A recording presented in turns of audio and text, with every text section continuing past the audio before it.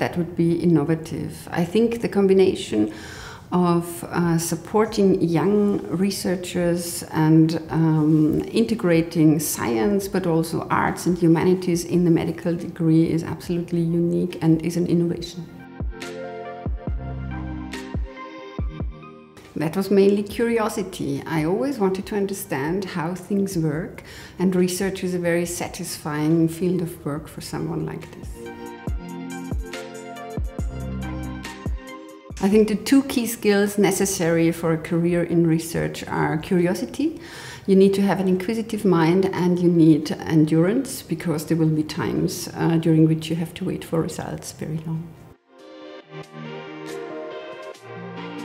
Diversity is always a benefit. Our research group is very diverse, and we are 60% women, and that makes for a very fruitful environment for solving problems and for discussing possible solutions to our research questions.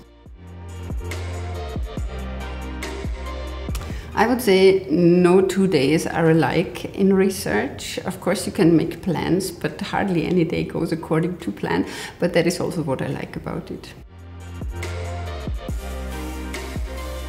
The Danube Private University is a young university, and our group has only been founded last year, and it's fascinating to see the two grow together, and that also makes for a very dynamic and young field of work. That our research group can show students the positive aspects of a career in academia, and I would wish for some of them not to cut ties with academia entirely once they graduate, but to join with us and pursue a career in research. In 5 years from now, I think artificial intelligence will be everywhere in medicine, and in particular in radiology. And our role is to educate our students, our fellow scientists, about the benefits and the pitfalls that come with artificial intelligence, so that we can make educated choices regarding where to apply it and how to apply it, so that we get the best and the most out of it for our patients and for patient care.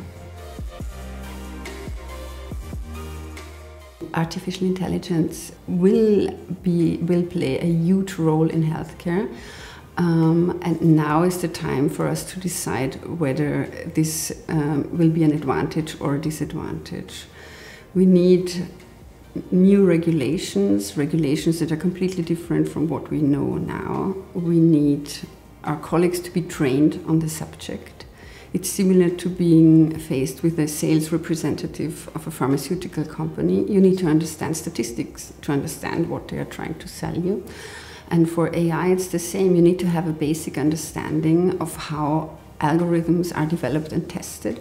And only with that basic understanding can you make choices which algorithms you want to apply on your hospital data.